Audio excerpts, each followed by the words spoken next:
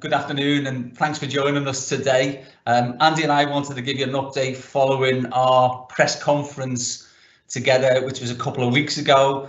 And last time we talked about two main things: the role that mayors and local government can play in the economic recovery and how we can build back better from this crisis.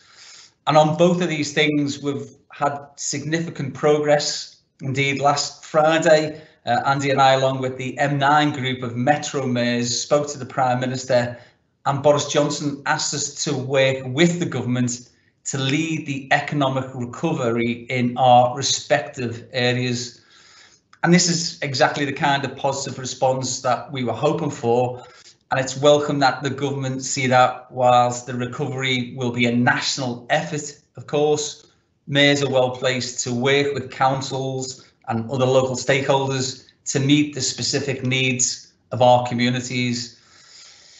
It'll be a long time until we all return to something approaching a normal life again, but by working together, we can ensure that we ultimately emerge from this period as strong as it's possible to do, given the economic upheaval that we face. So today we wanted to focus on the second area from our last press conference and talk a bit more about building back better.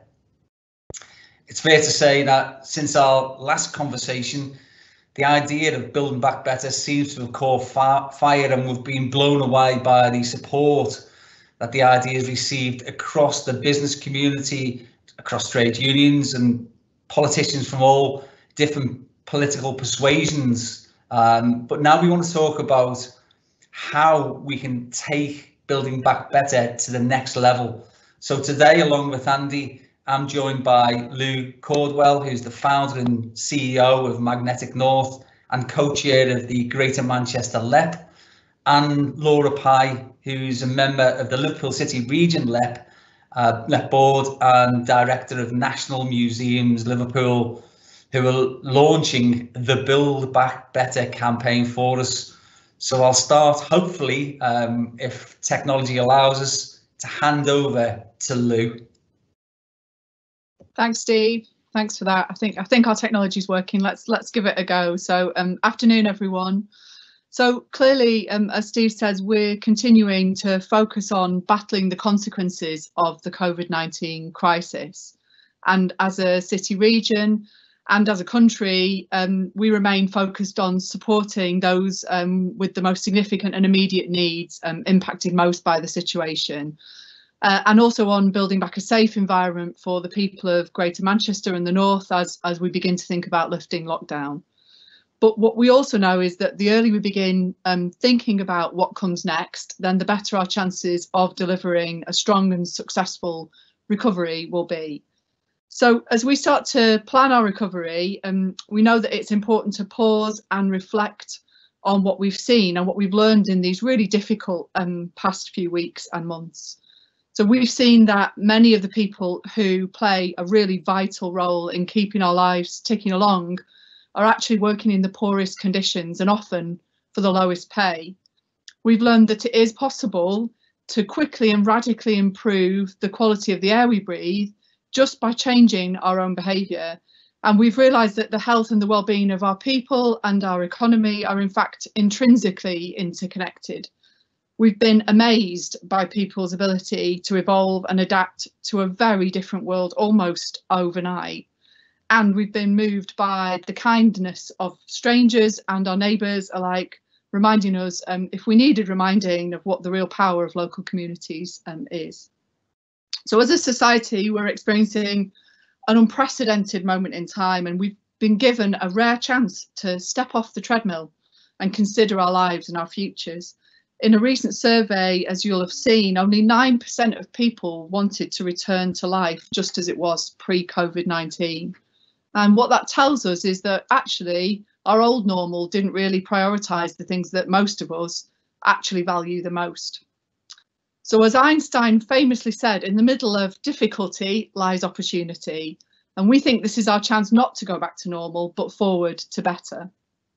So perhaps a crisis of this magnitude enables us to reimagine our world and provides us with the opportunity to redesign it And we're intending to grasp that opportunity with both hands, as you'll have heard already from Steve and Andy. So we believe by working together, that's business, public sector, third sector and citizens, we can build an economy that's better for everyone in Greater Manchester and for our northern neighbours.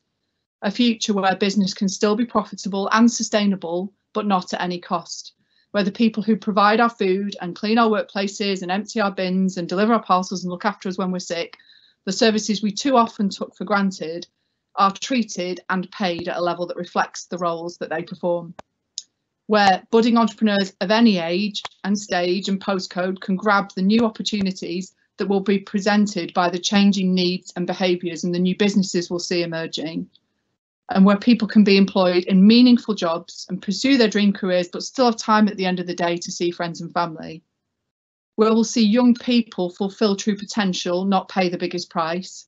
And where being digitally enabled means more fulfilling and better paid work, not displacing costly people with inexpensive machines.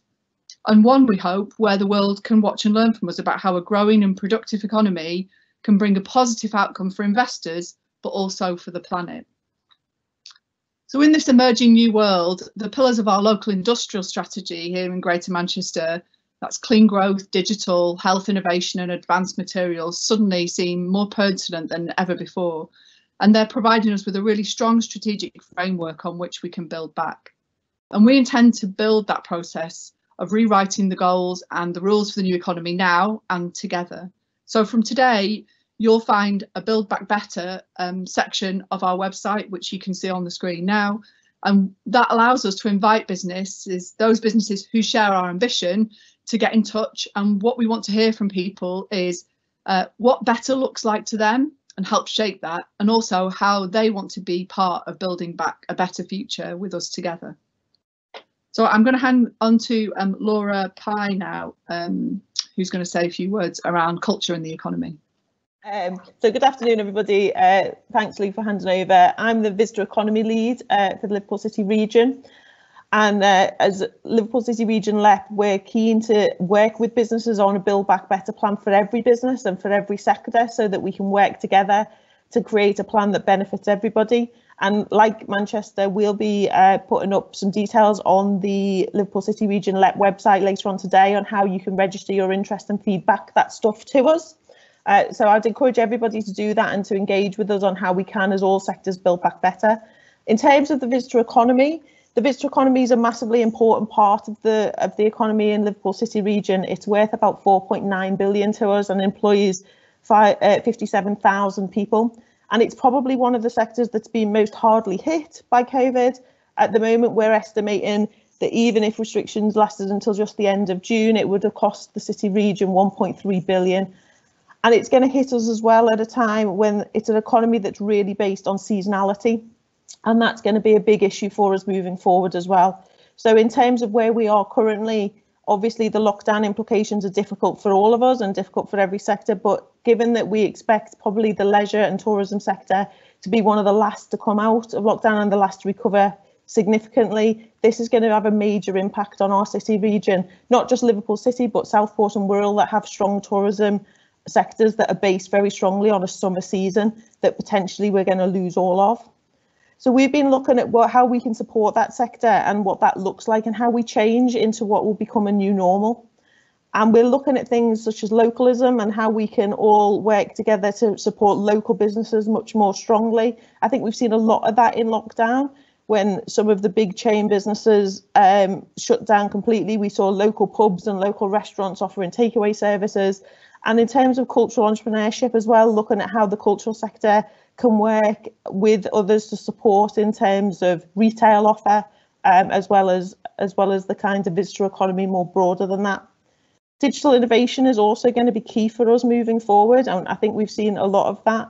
We've actually, interestingly, within the cultural sector, probably more people are engaging in cultural activity during lockdown because of its accessibility in terms of being able to watch on television and being able to engage online and being able to engage with people in a way that we've never done before. But to have those cultural experiences through a different medium is something that we can't lose sight of when we come out of recovery and when we come out of lockdown and into recovery. The sector has changed for us massively. And we need to take advantage of those situations and work on them to create a new normal that takes advantage of those best things that we've learned during the crisis. I think as well, one of the other things we've seen during the crisis is just the importance of culture more broadly, not just to the visitor economy sector, which is vitally important for, but in terms of the effect on people's mental health and in terms of their well-being. And certainly, I think we've seen more people engage in cultural activity than perhaps have done in the past. And that's something we need to think about moving forward. We lived in a very fast-pacing lives where maybe we didn't have time to read the book or see the play or take part in some painting or do a cultural activity of some description.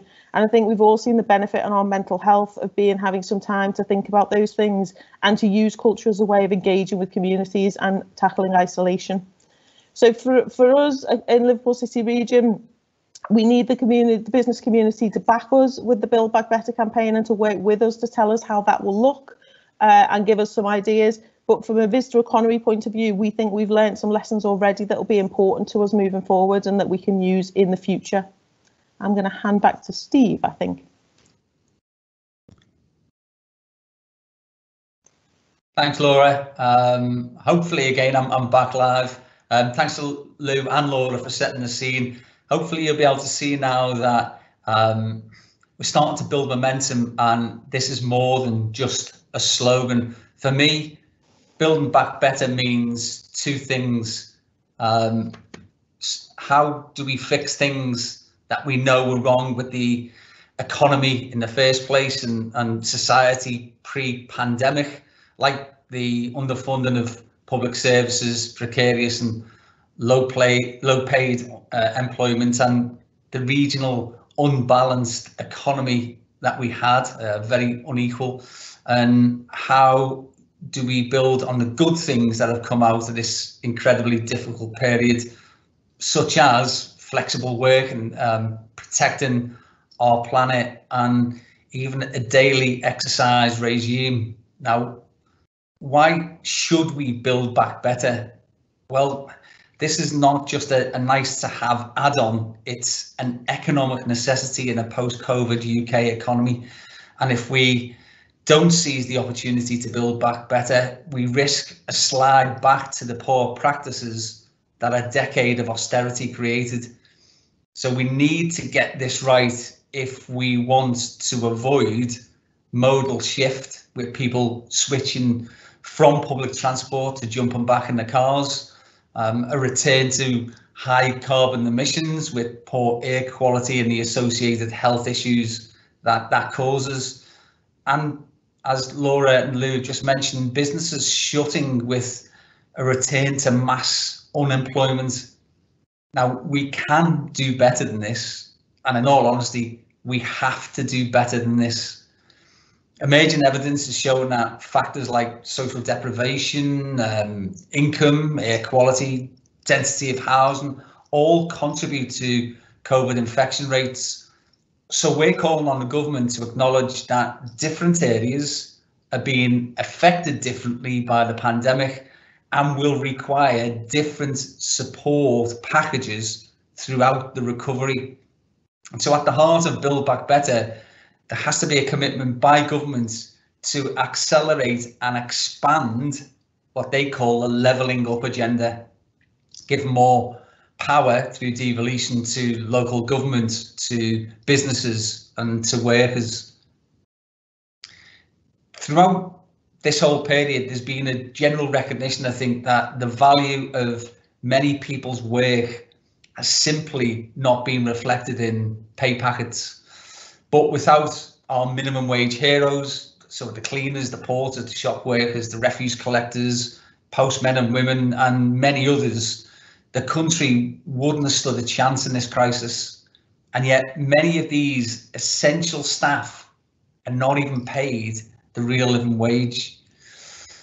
But no sector has been previously as undervalued by government quite as badly as the social care sector.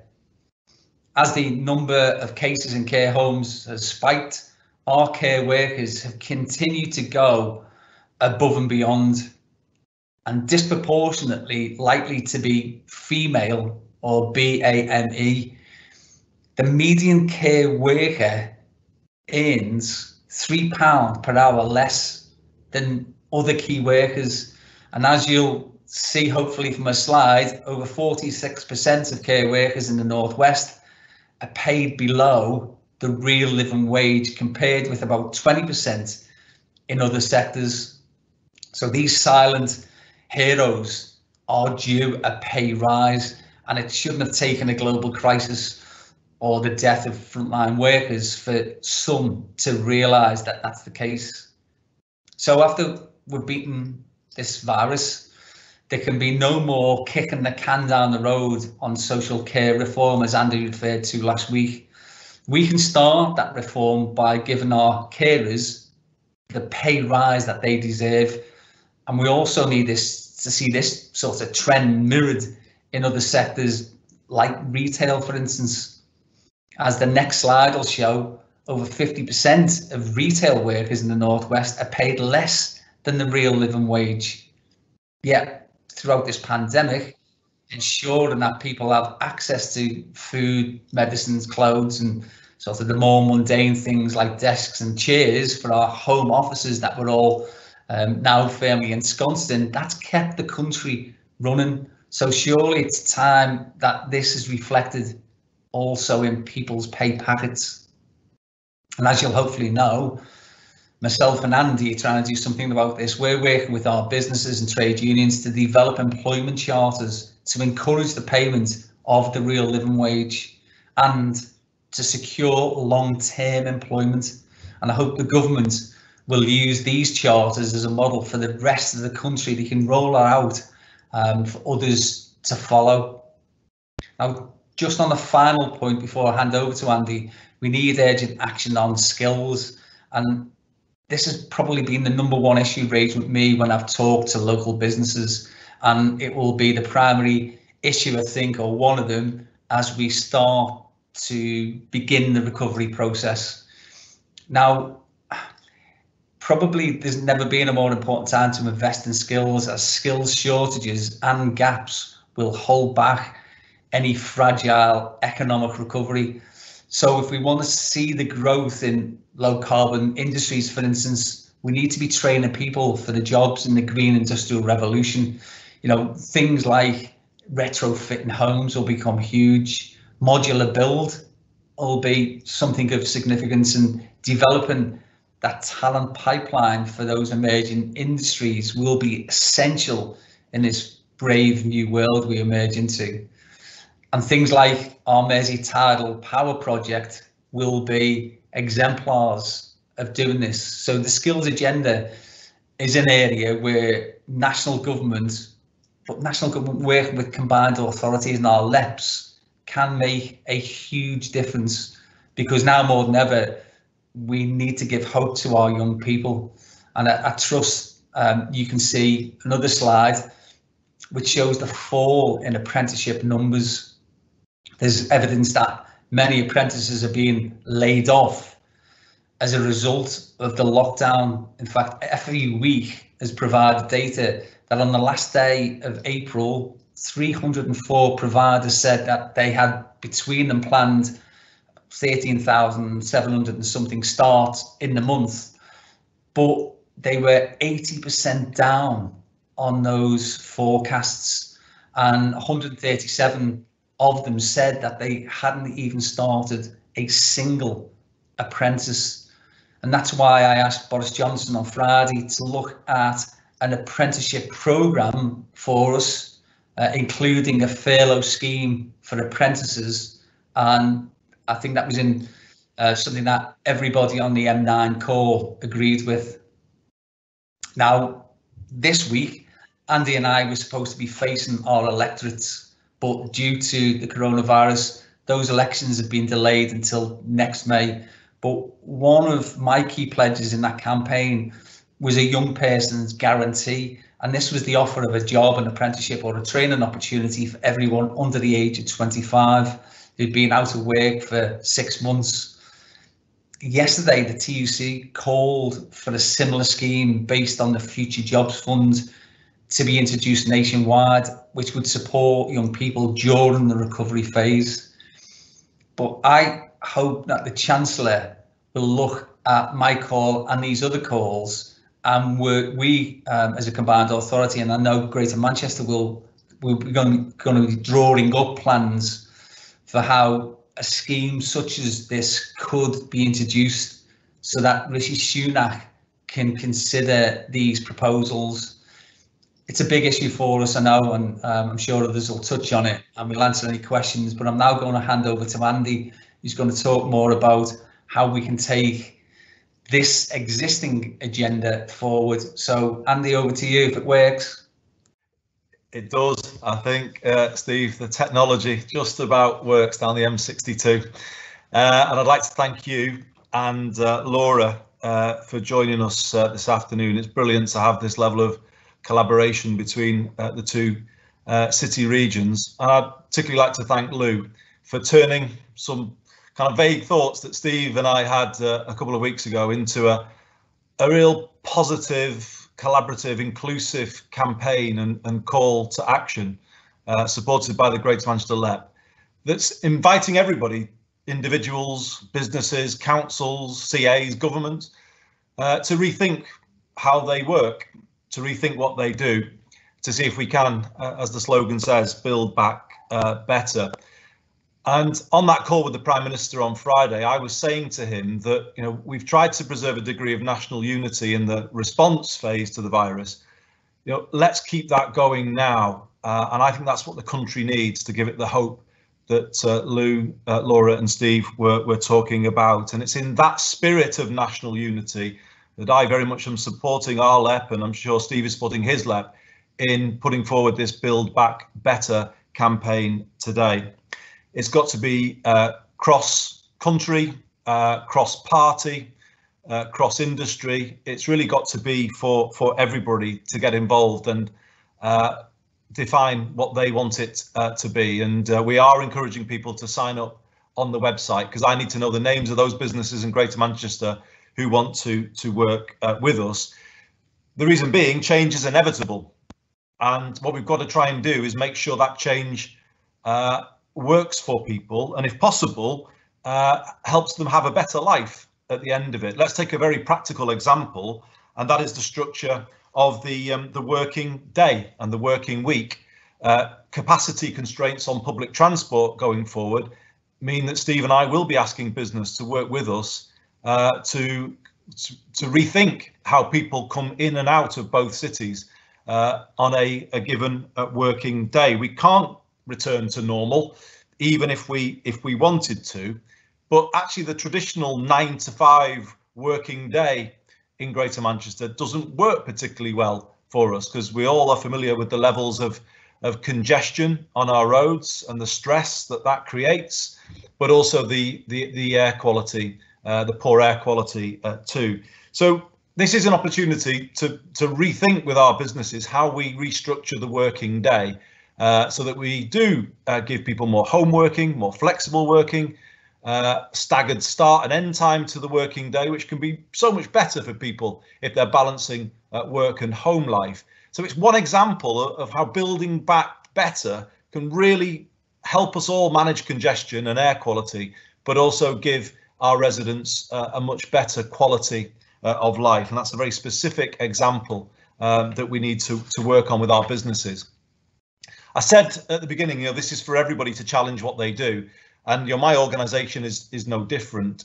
So over the last few days, our Cycling and Walking Commissioner, Chris Boardman, has been working with our 10 districts to see if we can challenge what we are doing, and see if we can accelerate our ambitions around active travel. We don't want to be asking anybody to do things that we're not prepared to do ourselves, so we are prepared to challenge our own processes. And just to give you an example of how Build Back Better isn't a sort of pie in the sky vague ambition, but is actually soon to be a reality, Chris will make an announcement tomorrow about some immediate changes we will be making to the highways network across Greater Manchester to give more space to cyclists and pedestrians, as well as accelerating the delivery of the infrastructure that we planned through the B network. A very tangible example of what Build Back Better might mean. I just want to develop the theme about partnership with the government, and this is a slightly more challenging point. So hopefully a slide will be appearing soon, which will make the point that I'm about to stress, which is the reality of this virus has been that it has targeted the most deprived communities aggressively, and it's hit those communities hardest. That was evident in data that was published last week. Hopefully the slide will show you authorities in Greater Manchester and the Liverpool City region and their levels of deprivation, but also the number of COVID-19 deaths per 100,000 population. As you can see, there is a pretty stark north-south divide on that graph. So the virus is hitting the poorest communities the hardest. But let's go to another graph. You know, we can see the effect, the link between deprivation and incidence of the virus.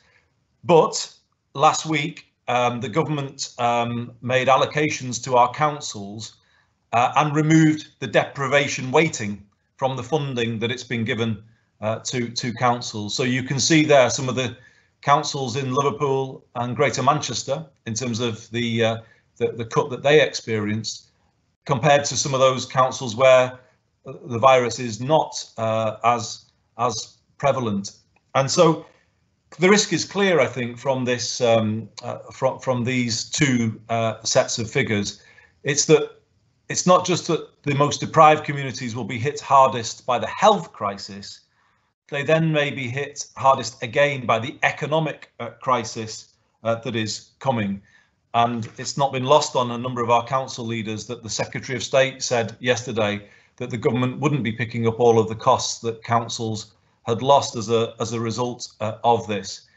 So we make that point because we do have to preserve a sense of national unity here, and we do have to hold the government to account for the levelling up promises that it has made. You know, I said to Prime Minister on the phone on Friday, you know, it's not just the case that levelling up has to come back, it has to come back with a vengeance in this period. And the government needs now to accelerate its ambitions around levelling up the country. And that means giving significant resource and power to the Liverpool City region, Greater Manchester and others to face up to what lies ahead of us and build a better future, recognising that it can't just be about promises of infrastructure to arrive in 10, 20 or 30 years' time. This has got to be about investing in our people now, as Steve was just saying, with regards to the risk of a lost generation. We need to think differently to the way we've thought in the past, not allowing young people to lose hope or older workers to end up on the scrap heap. We've got to get serious about job creation, and job creation in areas where we know the country needs to get stronger, particularly in the digital economy and in the green economy. Things that we've been sort of saying we should do, but now we need to do it, and we really need to raise our game. So let's take an obvious one, the housing crisis. Throughout this period, so many people will have found it much harder to stay at home than others because of the poor quality of much of the housing in both of our city regions, particularly in the private rented sector. Many people don't have a decent living space. The overcrowded nature of our housing, I think, is linked to prevalence of the virus. And of course, you know, all communities in the Northwest don't have the same levels of digital connectivity, are not able to work at home in the same way as others. So it seems to me to be obvious that now is a moment to free up our combined authorities and councils to build the new homes, the thousands of new homes for social rent that Greater Manchester and the Liverpool City region desperately need. And in my view, those should be zero carbon, modular homes, opening up a whole new industry to particularly our young people, working with our colleges to give them the skills to build those new homes. Alongside that, we should be retrofitting all of those properties. Both of our city regions have accelerated ambitions for carbon neutrality. We know we're going to have to retrofit all domestic properties across the Northwest. So why not get on with it now? Give us the funding to help put in place the training, to bring through a generation of young people with those skills. It could start with public investment to kickstart the modular home industry or the retrofitting industry. Then, of course, the private sector can play an increasing role as those industries get going. And a further one, of course, is the laying of digital infrastructure. In both city regions, there is already work underway, but clearly now is an obvious time to accelerate it. So, Steve, I'll finish on this point, and you touched on it. You know, as we go towards this weekend, I think we'll all be thinking, won't we, about the country as it was 75 years ago. And, you know, if we think back to what was going on then, of course, you know, people then had been through something much worse than what we are going through now, much worse on every level. And while they were beginning to celebrate the end of the war, they were also getting ready to vote for a radical change to the way we provide healthcare in this country. So as we come through this and we think about what lies beyond, you know, I hope people will be inspired by that spirit and similarly demand a radical change in the way we provide care in this country and also look after those people who provide care. And I hope that demand will be for an NHS style social care system that properly trains and pays its staff and of course provides proper care for all people who need it. I think our ambition should be clear. If we want a 21st century health and care system, it needs to be able to support people with dementia as well as it currently treats cancer. I think that is an ambition, a national ambition we should set coming out of this. And I think it would put huge meaning behind Build Back Better if, as a country, we now resolved all together to say that is what we are going to build coming out of this.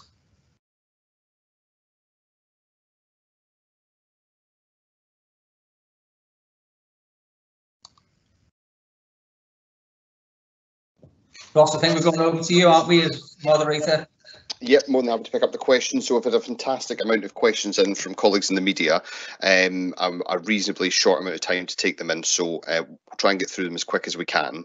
I'm going to take the first two questions from David Collins, who submitted at 12:15 p.m, so they should be at the top, and I'm going to bring in Andy, Steve first, and then I'll bring in Andy. The question is, do you get the sense that the government has completely ruled out a regional or geographical approach to lifting the lockdown?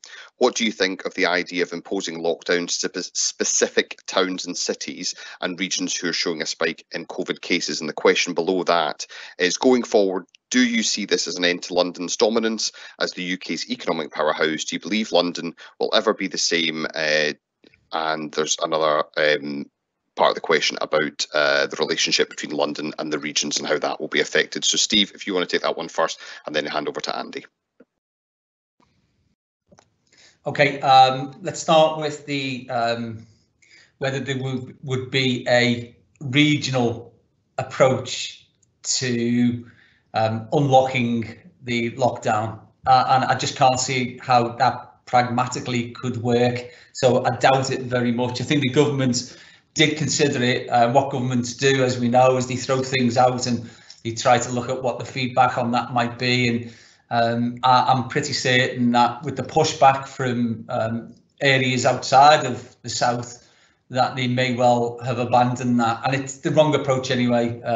Just imagine, I think Andy said this, if we in the Northwest were watching pictures on the TV screens of people in pubs and clubs in London, and what that would mean genuinely to the social fabric of our areas. You know, what would it mean for law and order? What would it mean for a whole host of different things? So I don't think that's a goer. We sort of moved on to a sectoral approach then. I think that is also being abandoned by governments for the standards-based approach. And I think this is a better way of doing things. If we can make sure that workplaces are safe to work in, if we can then sort out some of the public transport issues, and I noticed there's a question or two on public transport, so I won't stray too far into that because we'll answer those questions. But if we get the public transport offer right, so we can get people to and from their workplaces, and then ensure that when they are in their workplaces, that as far as reasonably practicable, we take away the risk of coronavirus, and that will mean method statements, safe working method statements to be put in place first for PPE and for other things like screens and all sorts of issues to be in place. We could then have a standard-based approach to the restart of the economy. And just on one last point, because you did mention the London thing, I've always had this grudging respect for what happens in London. They are a fantastic economy, very healthy, and anything that we do in the Northwest that is positive for us shouldn't be necessarily a detriment for them. Levelling up is not about London coming down so that they're where we are. It's about us being given the opportunities and the flexibilities to raise our economies to a same or similar sort of standard as them. So I don't believe that they have to lose out if we're to gain. I think government need to give us the powers and resources, and if they do that, then it will be for us to determine what's in the best interest so that we can start to build economies locally that can compete against the south, against London, but also now in the sort of the wider economy, because we're going to have a worldwide economy that's very different than the one that we walked into just a few weeks ago.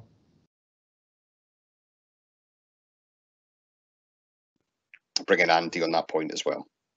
Yeah, just quickly, Ross, to add, agree obviously with everything Steve said. A local release from lockdown or even a regional release is a non-starter as far as I'm concerned, and I'm disappointed to see it getting more coverage. We've made it repeatedly clear that it wouldn't be acceptable to us. It would be unfair. It would break the sense of national unity that I was talking about. I agree very much with Steve. Standards-led or safety-led is the way to go, and all of the country moving together to create that sense of common cause, and then to get Build Back Better off on the right foot. So I know if government is still thinking about it, I just think I need to send a clear message that I find it unacceptable, and we've worked hard to work constructively with the government, and I would hope that they would listen to our voice on this. On the question about London, yeah, I agree with everything Steve said, but there is a risk, as I said before, of regional divides widening as a result of this. And it is a little concerning what we've seen on government funding over recent days. We showed you the figures on our councils. We've got to recognise that the economic challenge will be greater in the north, and therefore those promises that were made really do need now to be honoured, and they need to work with us in that spirit of partnership to get that infrastructure laid, be it for cycling and walking, digital infrastructure, building those new homes. They need to give hope to a new generation, and they need to give us the devolved power over skills to make sure that we can work quickly to get our young people into those opportunities. Now, it's clear to me, we're not asking for the government to do anything that they haven't promised themselves. They promised us a northern powerhouse. They said they would level up. They talk about devolution, but now they need to put meaning behind all of those promises. Thanks, Andy. I'm going to go straight into a question from Dan because I'm just conscious of time. It's Dan Whelan at Place Northwest. To Andy, and then we'll take Steve. What do you predict the future of the built environment will be like post-COVID in GM and Liverpool City region? Do you anticipate a slowdown in development, and what can be done to prevent smaller towns from being left behind? And what guidance or advice do you have for the development community regarding Build Back Better? It's a good question. I think we might need to accelerate some of our ambitions around town centres as residential centres rather than retail centres. I think the high street is going to take a knock as a result of this, but let's not see it as a negative. You know, I can see a new future for our proud outlying towns that is one of modern, it could be modular, but doesn't have to be, but modern, affordable housing, more closely connected to public transport with excellent digital infrastructure to support it. You know, we've been talking a lot about these things. I think our message today is let us do it now. We have the Stockport Mayoral Development Corporation. Already it's proven it can be a vehicle to accelerate this kind of change. Let's get on and do it and recognise that our towns could really hit hard times if they're left to drift into worse, as Steve said before. So we don't necessarily know what the future holds, but you know, Build Back Better is about saying, well, let's approach it positively and get on with building a better future. Because actually, if we leave things and we let things slide, then I guess, you know, our problems are going to multiply. Thanks, Andy. I'll bring Steve in on that question as well. Yeah, obviously, similarly, Ross, in agreement with Andy. I think what I tried to do, this is obviously 12 months ago or more before any of this started, was to give some of our councils double devolution, if you like, give them some money themselves to decide on what's best for individual areas. So I gave a pot of £6 million to our local authorities, and I said, go away and redesign, you know, repurpose, reinvent what your town centres are about. And they chose individual areas, and those plans were developing nicely. I'm not sure where they're up to because of all that's happening now, but I'm not sure that necessarily they have to stop. We may just have to revisit them, but that will be about the things that Andy spoke about. What does it mean, connectivity, both in the public transport sense, but also in the digital sense, and with communities working more closely, I think, than ever before. This might be an opportunity for them. So I think it's a good question. I think the built environment itself will be very different. I think buildings will be different. I think there'll be more space, and I believe that that's going to be important in the design of buildings. I was the first in the country outside of London to have a design champion who is a Sterling Prize winning architect. And I think things like that will become more important as we look to design some of these issues out of the built environment for the future, because this, believe me, is not the last pandemic that most people will face in their lifetimes. Thank you very much, Steve. Andy Smith from Wishwire and Tower FM asks, what approach are you hoping to see from the PM on Sunday when he outlines a plan to ease the lockdown? Do you have anything further to add to what you've already said, Steve, and then we'll bring Andy in after that one? Not an awful lot. I hope that what he does say is he recognises that we have to put these assurances in place before we start to actually determine what bits are unlocked. There needs to be a lot of work, and there needs to be safety at its heart. We have to reduce the risk for frontline workers, those people who'll be going back to work. And as I say, the knock-on consequences of this to the public transport system are enormous. And I know we're going to touch on that, so I'll leave it there. Thanks, Andy. Did you have anything to add? Briefly, Ross, I would love to hear him say that, you know, COVID is not going to sort of derail the whole levelling up agenda. In fact, it's going to come back, and it's coming back more strongly. I think that's what he should say, because I think there is an opportunity to do that. And, you know, I think we've been clear about a standards-led or a safety-led approach to lockdown, which we could both support. And I suppose the last thing I would say is, you know, to kind of come back to the spirit of this campaign that, you know, has led the Greater Manchester LEP to sort of launch it today and call for people to join it. You know, this call to people to join goes right up to the PM. You know, Build Back Better is something, it's about hope, it's about positivity, it's about a kind of sense that the future can be better.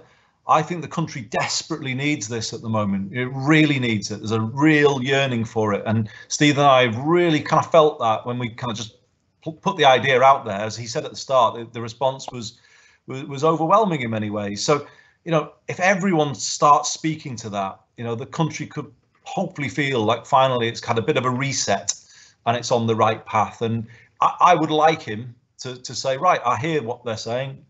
We're all behind the same thing, and that would be great. Fantastic. I'm going to go to a question from Dave Guest at 12:38 from Northwest Tonight. Kevin Fitzpatrick's also asked a similar question, and it's just for Andy. Greater Manchester councils are to invest 250 million into Manchester Airport Group to help it survive the pandemic. Given as owners, they're also likely to receive very little dividend, if any. It's going to have a significant impact on council spending. Why should our councils provide this support to the airport? And just to say, I've not forgot about Nick Terrell's question. We'll come to that one next. Because it's fundamental, not just to the economy of Greater Manchester. Manchester Airport is fundamental to the economy of the whole of the north of England, and I'm sure, you know, Steve would back that up, alongside, of course, John Lennon Airport. But, you know, Manchester is crucial because of those long haul links between the north and Asia and North America and elsewhere.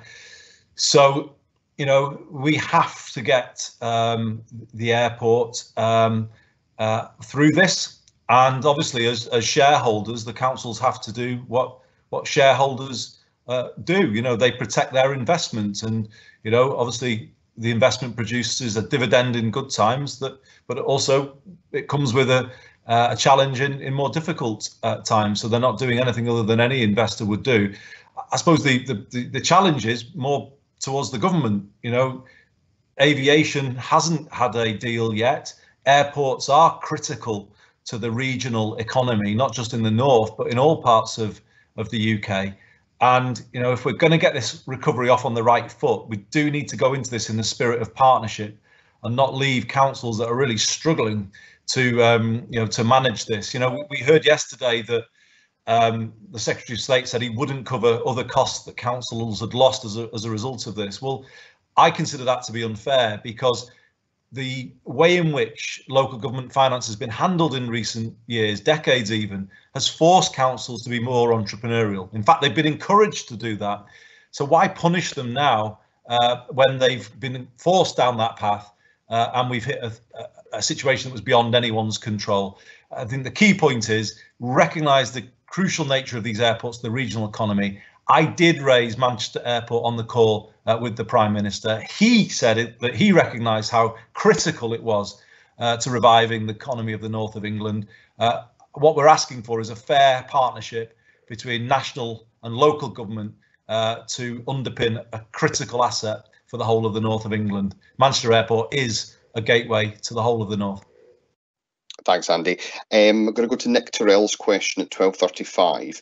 It's for Andy and Steve. Have the government provided any more guidance on how public transport systems in Manchester and Liverpool should adapt as the UK moves through the next few months? And a second part of that question, will we see the types of major changes on roads to prioritise pedestrians and cyclists that have taken place in other cities in Europe? And I know you've touched on that already, but if you had any on the first part of the question, and then we'll bring in Steve.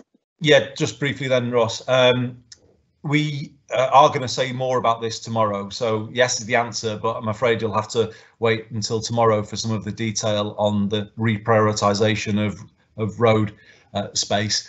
On the question about public transport, well, we have had a funding package now for Metrolink, which covers 3/4 of the costs that we faced in running Metrolink through this period with no fare box. Again, it's one of those issues where we need to say to the government, you know, please, the Treasury can't work in its old way of nitpicking here and penny pinching there. You know, recovery is going to need to be funded, because if it gets off into a faltering start, we're not going to be able to build back better. The public transport system is crucial to bringing both of these city regions back, and it doesn't mean we're just going to have a bit of funding for the short term. Of course, these transport systems are going to be operating at reduced capacity for the rest of this year if we either go with social distancing or perhaps the wearing of face coverings to allow slightly greater densities. Either way, passenger numbers are going to be way down, and, you know, we need to have some guarantee from the government that those costs can be covered so that we can get the city moving again, and therefore the economy moving again. So it's a similar theme, but we do need more of a partnership, I think, to set the course for public transport going forward. Thanks, Andy. I'll bring Steve in on that question as well. Yeah, without that support, we can't do anything. So the 5 points that I raised to the Prime Minister on Friday, because I was speaking on public transport, were that we needed some sort of extended support long after lockdowns ended and we're back to some sort of new norm. But it's going to be a very much extended period until we get back to where we were pre-COVID on public transport and our ability to fund public transport. The very fact that Andy's touched again on the local authority finances and the settlements from from national governments, that has a direct bearing on their ability to raise or to provide money for us to raise money through the levy mechanism. And because they've been hit hard, they can't further subsidise public transport through the levy, and that's going to be an issue for us going forward. The whole issue about social distancing, again, speaking to the Prime Minister, one, please stop the mixed messages, but two, we will need to increase services, and at the same time we will see reduced incomes with modal shift towards other forms of transport. And so on the increased services, depending on if we wear face masks or not, and we'll touch on that, what we'll need is perhaps 2 buses or 3 buses if we have to try and segregate people because of social distancing. And that has massive additional costs. You know, you can imagine the fare box is going to reduce, but our operating costs are going to continue to increase. I said to him that we need to restore confidence in the public transport network, and that is, of course, we're doing our bit with more cleaning and regular cleaning, but also this thing about social distancing and face coverings. Myself and Sadiq Khan very clearly called for face coverings at a very early stage. The government at that stage was saying no, and now they seem to have been more receptive to the idea. But we want to see more than Boris Johnson just say, I think face coverings might be a good way forward. We need some advice and guidance. And then the last bit, which is a more philosophical discussion that we'll have to have at some stage, is about the commercial transport model. And I think now it's broken. It's not viable for us to run services the way that we previously have, and we can't have operators cherry picking the profitable routes and leaving us to subsidise the other bits. And that's one of the debates that we're going to have going into this, release of lockdown, and for very, very.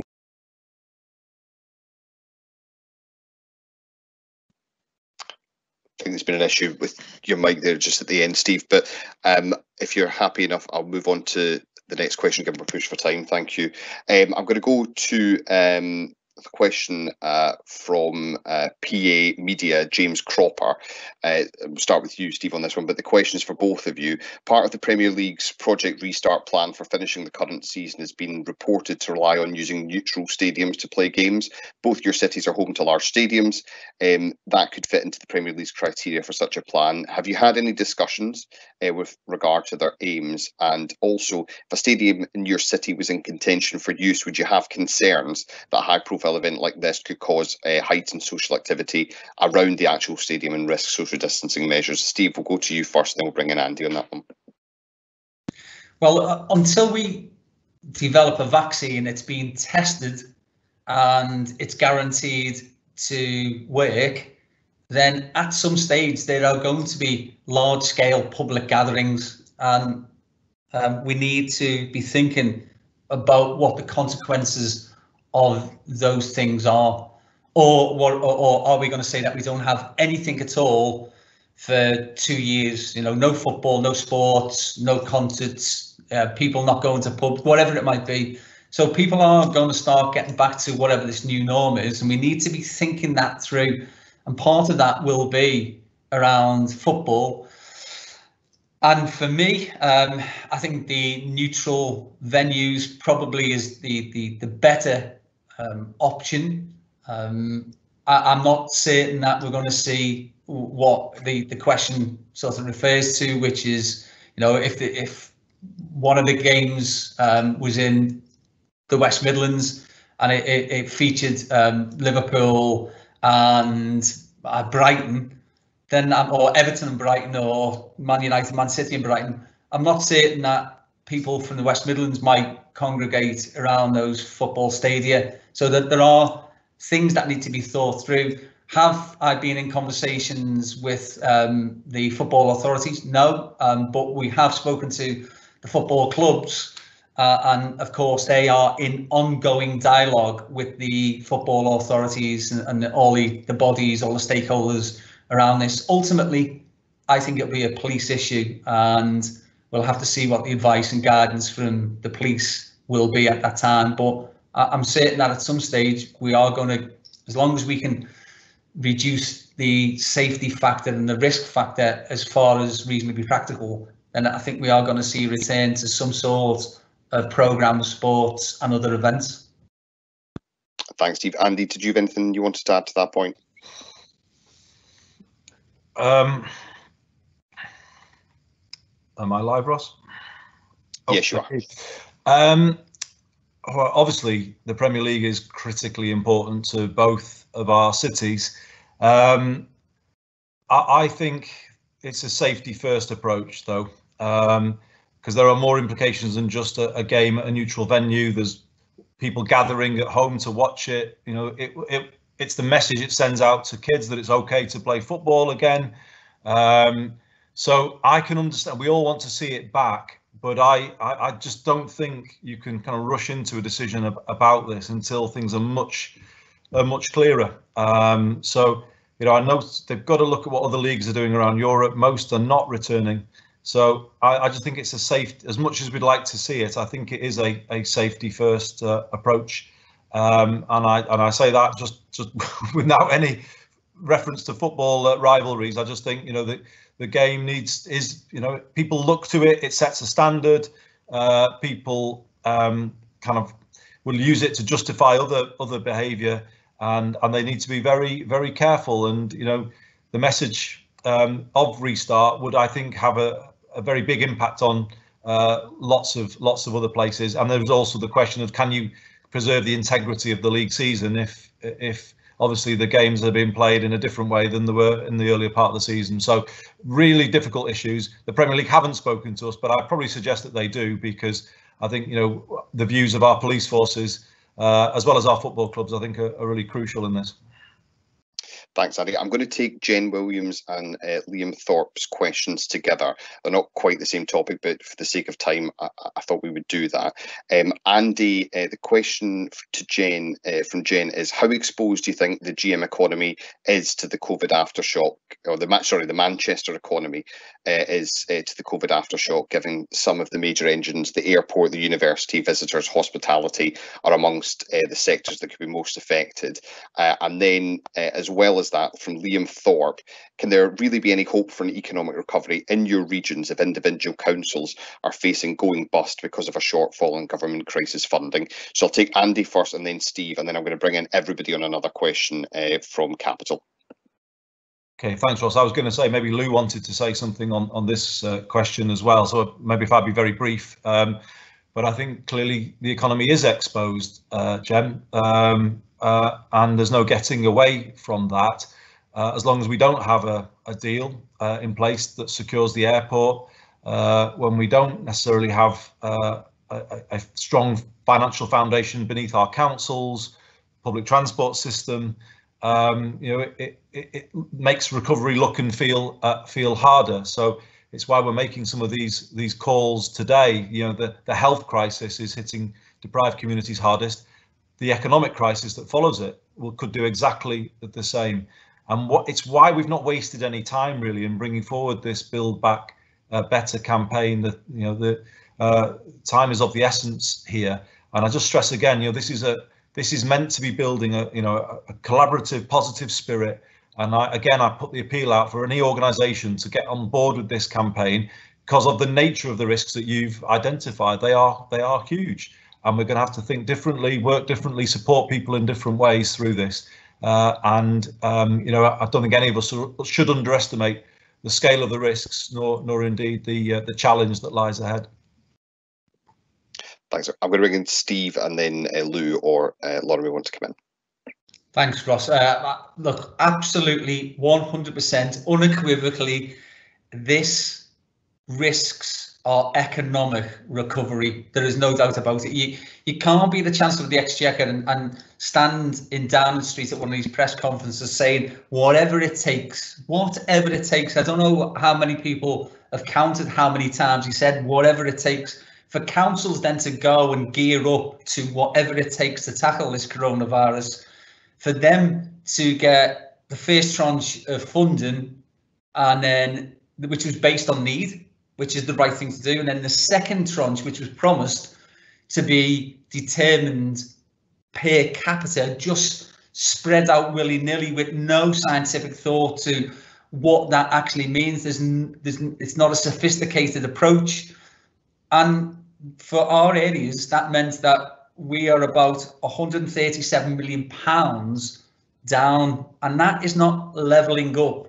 That's dragging down, that's dragging back, and it's damaging not just our ability for a recovery, but it's damaging our economy now, today, and our councils who've done some sterling work, even recognised by national governments. They've done some brilliant things. For them to have the rug pulled from under their feet, I think actually is a disgrace. And we do try not to be party political on this, but I would hate to think that there's a party political motive or a partisan motive to the funding methodology that's being used to distribute this last tranche of funding. And I just think for our councils to be put in a position, the invidious position that they're in now, is a national disgrace. Thanks, Steve. Lou or Laura, did either of you want to come in on this point? Lou, perhaps? Yeah, just briefly, Ross, I think it's such an incredibly important point, because the issue of how strong the foundation is on which we're going to try and build back is important. We saw it in the 2007-2008 recession. Arguably, in some senses, we're in a better situation because of the banks. We're arguably in a worse situation because of the austerity and the state that our local authorities and councils have been left in. So I think we know from that experience that the North was cut deeper and was slower to recover, and that's just a fact, and we have to learn from that, and we have to recognise that in terms of the level of investment that's needed across the North to make sure that that isn't the case this time. Thanks, Lou. I'm going to, given the time, I'm going to take a question from Kevin Gopal at the Big Issue North. What will be the probable impact on the Northern economy and employees of the end of the furloughing scheme? Would you like to see it extended significantly past June? That's also a point that Kevin Fitzpatrick has picked up. What are your thoughts on the Chancellor's comments that the furlough scheme was not sustainable in the longer term? I was going to go to Andy first on that, then to Steve, and then to let colleagues. Well, I think it's implicit in a standards-led or a safety-led release from lockdown that you might have to support some sectors longer than others, because some will find it more difficult to start work, or indeed bring employees back in any great number. So I think what you need is a flexible approach to the furlough scheme that goes beyond June, in the same way that I was talking about our public transport system needing support beyond June. It's clear that a lot of businesses will need support that goes beyond June. And I was a little worried to hear the comment about it's not sustainable, because those businesses aren't sustainable without it. And if you let large parts of the economy go, particularly in leisure and hospitality, well, how do you get the economy going again if so much of it has been lost in this period? So the Chancellor needs to follow through the logic of the furlough scheme, and as expensive as it is, it needs to keep going to preserve as much of our economy now, so that the road to recovery isn't as long and hard as it might otherwise be, that we can come back more quickly. So that's the appeal that I would make to him, but perhaps also think about linking furlough to good employment standards, the good employment charter that we've developed in Greater Manchester, Steve's Fair Employment Charter. You know, use it as an opportunity to work with people to reshape work and improve the quality of work. Let's turn it to a positive. That absolutely would be an example of building back better. Thanks, Andy. We'll bring in Steve on that point as well. Just very quickly to add, if we don't support businesses to furlough their workforces for an extended period, and certainly in some sectors more than others, companies will go bust and they will make people redundant, and those people who become unemployed will cost the country probably more money. So it's, in the short term, the right thing for us to do, and it's just that the country and the government need to understand the economics of not extending furlough. And once that argument's won, then I think we will see some sort of programme that's extended. Thanks, Steve. Lou or Laura, did you want to come in on the furlough point? Possibly Laura first. Yeah, great, thank you. I mean, from a visitor economy point of view, the extension of furloughing is going to be critical to some of those businesses surviving. If we come out of lockdown and we're in a position of social distancing, then for many of those visitor economy businesses, such as our restaurants, our cafes, etc., they're going to be down to half the number of covers, and therefore they're going to need half their staffing to be able to cover that, and they want to be able to keep workforces and keep talent into the city. And I think that's going to be a key one for us. Without the furloughing scheme extending it in some way for some sectors, we're going to lose a huge amount of talent out of the city, and that's something we need to consider. We also need to consider that, my point around seasonality earlier. So for a lot of businesses, they would make their money in this summer period to cover their staffing costs throughout the winter, and they're going to lose that opportunity.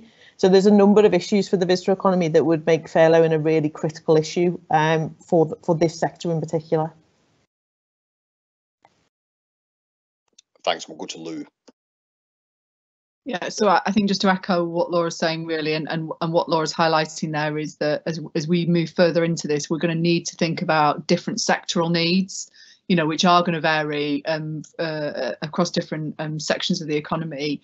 I think the bottom line is the key thing is to keep people in a job, and as much as we can, that has to be the goal, because we know the slide back if we don't, and the long road to recovery there. So that's about supporting businesses in building the best kind of recovery that they can. And I think what's missing at the moment, although the furlough is welcomed and has helped businesses inordinately, the key thing now is that flexibility point that Andy mentions, and can we find a way to bleed people back into businesses to help with that recovery process? Because at the moment it's very black or white. People are either in the business or they're out of the business, and actually what businesses will need most is that talent and that expertise to help them gradually build back, even if those people are partly one foot in, one foot out for a while, and supported by government. So I think some form of flexible plan, which hopefully, you know, government, that's going to be a consistent message from businesses up and down the country. So I'm sure government's aware of that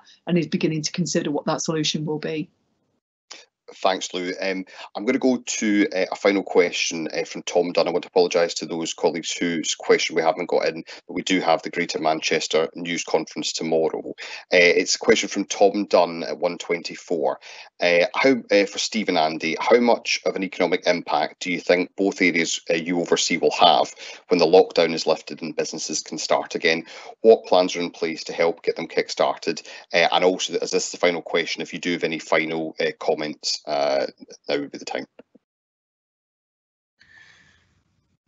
Well, in terms of the the economic impact, of course, it is huge. So we are thinking through right now every possible thing we can do to support our businesses. I'll give you one very specific example. We are looking at a world where personal protective equipment will become commonplace, not just in the health and care sector, but on transport, in retail, everywhere.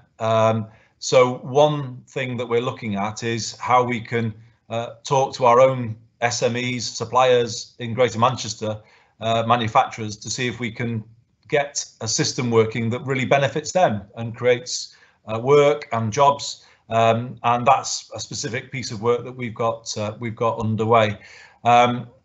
We can't obviously at this stage plan for major events in the city, although we're really pleased with the streaming platform United We Stream and the success that that's had, and we want to promote more events in that way to keep the profile of Greater Manchester high. I think the key thing I'm going to just finish on, Ross, if I may, is that while we have talked about building back better today, we've got to build back safe, and with the 10 leaders of Greater Manchester last week, we agreed that a safe GM would be a very kind of important starting point for us all from where we are at the moment. That this is a safe city and city region to visit. That proper standards will be observed in workplaces, on public transport, in hotels when they're back to full operations, or restaurants, in the universities, giving that confidence to our overseas students, visitors to the city region. So in some ways, that's the most important thing I think we can do at this point, is to say, safety is going to be at the heart of everything that we do. And it's why I made those comments I just did about the Premier League. That will build back visitor confidence, business confidence, and I think everything will come from that. It's why the leaders of Greater Manchester tomorrow will debate a mass testing system for the city region, and we'll say more about that tomorrow. It's why we've also been thinking carefully about contact tracing, and we do have concerns, I have to say, about the government signing a national contract to set up a parallel system. This needs to be done with us, and the government needs to work with us to allow us to enhance a contact tracing system that we can then say gives real confidence to people going forward. So, I appeal to the government to work with us more.